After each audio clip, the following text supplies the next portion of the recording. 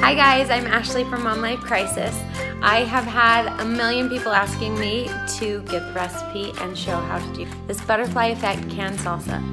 It's seriously gold. It's so yummy. So, I'm gonna show you. First, I'm gonna show you the things that you need to get started, and then I'll show you the process. So, before you start, make sure you're all prepared. You've got your recipe, a big stock pot. I would recommend one with a thick bottom. Can you see that? It helps so that your salsa doesn't burn. The smaller jars, not the big ones, the smaller ones. Quart size. Lids and bands. Lids and bands. Some funnels. If you find a canning kit, you can order them online. They're really cheap. But they have all sorts of tools. This little doodad will pick the lids up out of the hot water for you. Nice, right? And then this little thing picks up the jars when they're hot. You're also gonna need a water bath. It has that thing, and you'll fill it with water to process the jars. And I'll show you how to do that in a minute. The other thing that you'll need is a couple of large bowls and just kind of a bigger pot. This is for parboiling and skinning the tomatoes. A large slotted spoon. I also like to use wood spoons for my stirring, but I broke both of mine, so I'll be using this. And I'll wash it because it's enough. Then I like to get a Camp Chef all set up in my garage because it gets really smelly and makes my whole house smell. So I'd rather cook it outside. So the first thing you're gonna wanna do is get your jars loaded into your dishwasher. You want them on the sanitize mode, and you want them hot when your salsa is ready. So get them loaded, and then you'll time it about right when to start it. Hopefully they'll finish about the same time as your salsa or a little bit before. Okay, I've got my workspace cleaned up. Everything else might not be, but my workspace is cleaned up. And my jars are loaded. Let's get started. Okay, so here's the recipe.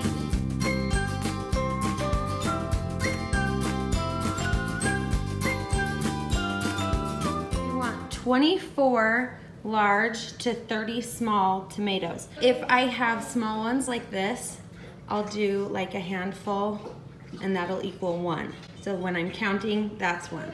4 green peppers.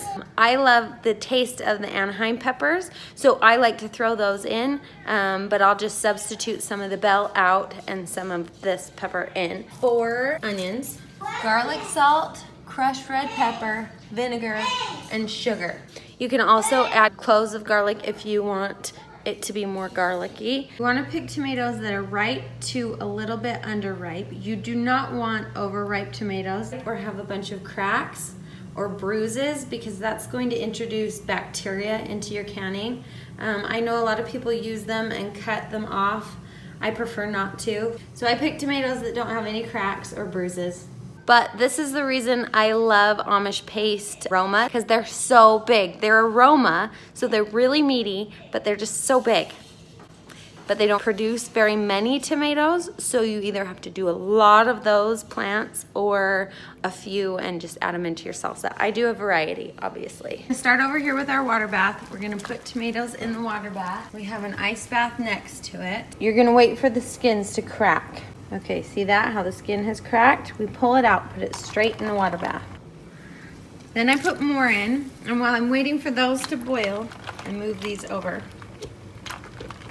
into a colander. So now you've got your tomatoes. You're gonna peel the skin off. I have a garbage bowl. Then you're going to cut out the top. Cut it, cut it, cut it. They can be big chunks because it's gonna cook down. Cut off that bottom part. The peppers.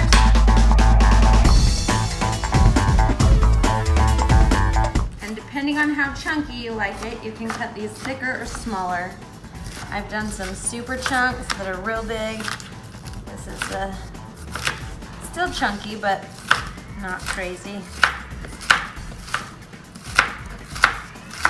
And if you want it really thin, you can put them in a food processor and cut them up that way. I don't like mine that thin. See that one bell is almost 1.5 cups. You're gonna want about 6 to 8 cups of peppers. So if you're changing your peppers, if you're putting in Anaheim or jalapeno, just make sure that the quantity equals about 6 to 8 cups. And then your 4 onions.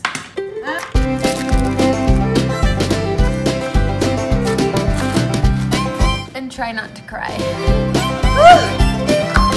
Spicy onions.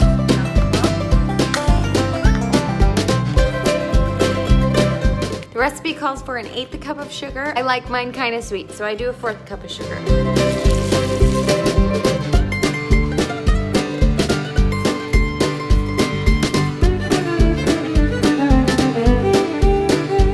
Okay, now you're gonna cook it. Once it starts simmering, you'll cook it for 2.5 to 3 hours, stirring every 5 minutes. You don't want it on a crazy boil or it'll burn on the bottom.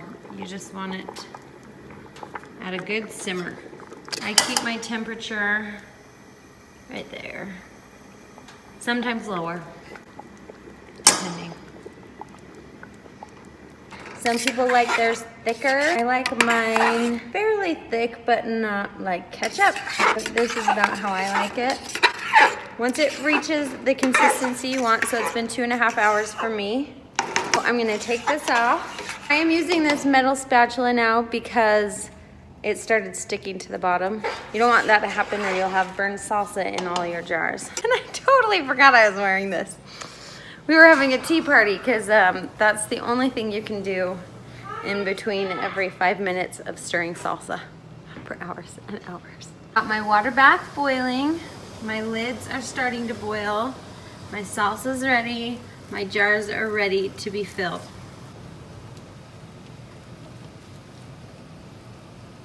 Oh! Ah! I got it in my eye! So with each of these, you want about a thumb space from the top to the salsa. That's how full you want them. I'm gonna take these jars and a clean, wet paper towel, and I'm gonna wipe them down so that the lids stick. I'm gonna take a hot lid, I'm gonna place it, screw it, and it's ready for the water bath. So they're all in the water bath. Well, they're going in for 20 minutes. Okay, so timer went off. We're gonna pull these up.